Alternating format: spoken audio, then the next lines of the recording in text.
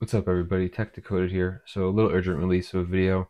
So anybody who followed my guide or anybody who has a node running on Windows, whether it be command line or func, you have to do this now. So the problem is that Windows time servers don't sync until every 7 days, and so your computer will likely be behind on time, and you'll see it in telemetry that the time sync is in like 4,000 milliseconds, and that's not good.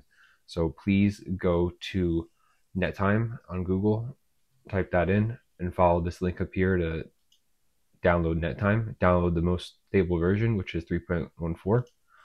You're going to hit download and save.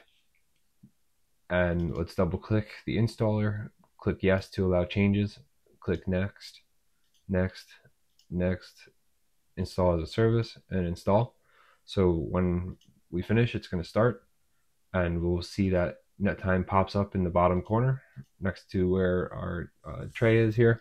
Double click that, and then we'll see that we are now synced, because when NetTime starts, it syncs, and it's going to sync every hour.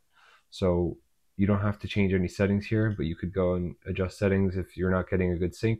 You could update the interval to every 30 minutes and retry every 1 minute. So if it fails all these, it'll retry, I believe. And make sure that it starts at boot up, and that it also can check app for updates every 7 days, which is fine.